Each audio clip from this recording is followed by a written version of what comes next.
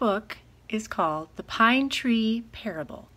It's written by Liz Curtis Higgs, illustrated by Nancy Munger.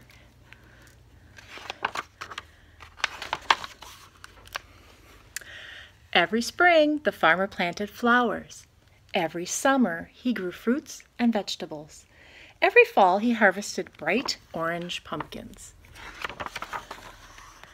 And every day of every year, the farmer grew the tallest, widest, biggest, greenest, loveliest crop of all. Christmas trees. The farmer and his wife began planting seedlings when their children were small. Each year the family grew. So did the little pine trees. The trees were quiet. The children were noisy. But the farmer's wife loved everything that grew on the farm. One chilly November day, the time finally came to sell the pine trees to the neighbors. People bought the fine-looking trees, which soon filled many homes with the fragrance of Christmas. But the farmer's wife couldn't bear to part with one remarkable tree. It stood very tall and perfectly straight. Its long branches danced on the wintry air. The farmer's wife hung a tag on the pine tree, "Not for sale." She added a shiny gold star on top. Now the family could enjoy the tree day after day, year after year, Christmas after Christmas. The next holiday season brought more neighbors to the farm. The perfect tree was taller than ever. When the neighbors asked, "Oh, how much for this beautiful tree?" the farmer's wife just smiled and shook her head. "Sorry, not for sale." One Christmas Eve, when the farmer's children were children no longer, a family of 3 drove in a rusty old truck. Their clothes were patched and their faces looked tired. They trudged up and down a row of trees that no one else wanted. The trees had missing branches and crooked trunks. Those trees were free. They were the only kind of Christmas trees the family could afford.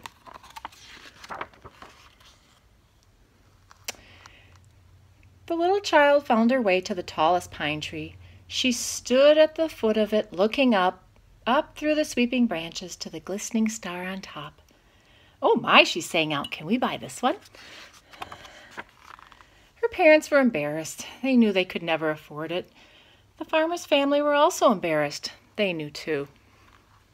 But the little girl didn't know the cost. She only knew it was the most wonderful pine tree in the world. "Please," was all that she could say. The little girl was so poor, yet so full of hope. What could the farmer's wife say to her? What could she do? The farmer's wife took a deep breath. "I'm sorry," she said. "This tree is not for sale, but we'd like you to have it as a gift." The little girl's parents could not speak a word. What a kind and generous gift, the farmer's wife said. Did not even know them. They were strangers. The farmer smiled at his wife. "Well done," his smile seemed to say. "The gift is good." As the farmer took his saw to the bottom of the trunk, the child could not keep her joy inside. She leaped up and down. "Hooray, hooray, the tree is ours!" The farmer's wife watched her favorite pine tree as it fell to the snowy ground. Tears shone in her eyes. She brushed them away like snowflakes. Yes, it was a great sacrifice, but it brought even greater joy. Isn't that just like Christmas?